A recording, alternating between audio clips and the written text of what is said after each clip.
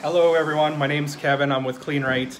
We're here at a rental. This lady is just wanting to move in, and the house she's moving into, it smells real bad.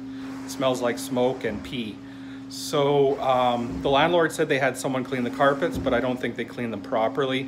I don't think they treated any of the odors, and so that's what we're doing right now. So what we did is we took out a black light and we found that the carpet was heavily saturated in urine in many areas. And so we found all those spots with a black light. We saturated them with a product right down to the subfloor. So we really soaked the carpet to get to where the problem is, because it looked like they had, the dog had been peeing and that pee had went right down to the subfloor. So that's where we have to go to clean it. So a regular cleaning won't fix that.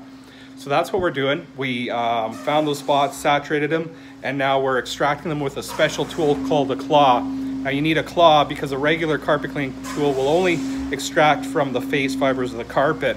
So Francis is here.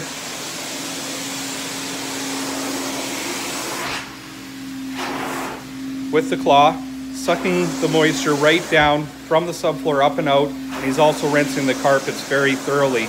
So this will help to remove the odors so that she can live in a place that's clean, healthy, and odor-free.